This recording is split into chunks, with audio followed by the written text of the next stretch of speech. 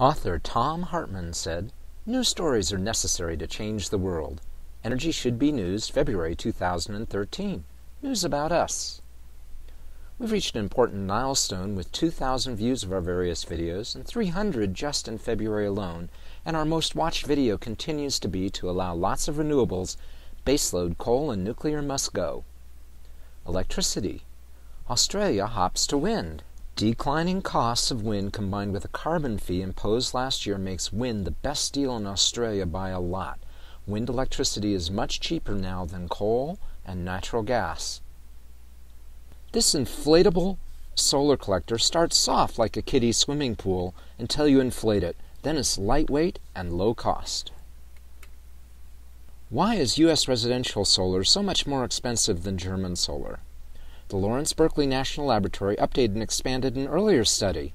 The conclusion remains the same. It's not the costs of the panels or the inverter, it's the soft costs of customer acquisition, permitting, and paperwork. Transportation. The best motorcycle for police work might just be electric, particularly in urban and park settings. Very stealthy and quiet, quick, low fuel and maintenance costs, and a 120-mile range that's plenty for many kinds of police work. Big Brown is going green. They're purchasing 100 electric vehicles to put into service in Central California. Electric vehicles, of course, are quick and quiet. There are large savings from not having to buy diesel fuel and very little maintenance. And since UPS knows the delivery route in advance, the 75-mile range is no problem for UPS and many other vehicle fleet owners. And if they happen to have a route that needs more than 75 miles, they just send one of the old diesels. U.S. families spent $3,000 on transportation fuel last year. That's the highest percentage of household income spent on fuel in almost 30 years. And though it's not part of this study, common plug-ins charge about a quarter the cost of historically, that is to say fossil-fueled vehicles. But that kind of savings on fuel, combined with EVs being quick, fun to drive, and low maintenance costs, may point to rapid growth for plug-in vehicles. Researchers in Utah are developing ways to wirelessly transfer large amounts of electricity to buses and cars across a 10-inch air gap with high efficiency.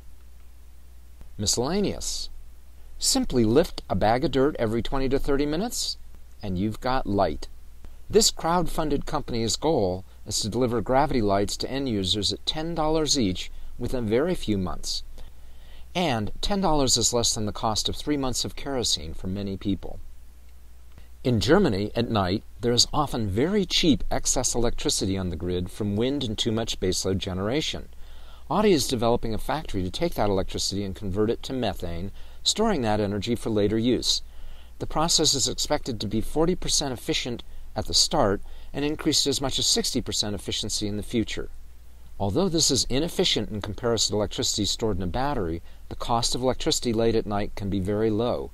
In fact, baseload generators in Europe sometimes end up paying others to take their excess. Please subscribe to our free monthly newsletter, visit us on the web, or visit us on YouTube, Facebook, or LinkedIn. And your donations help us make more videos more quickly. Thank you.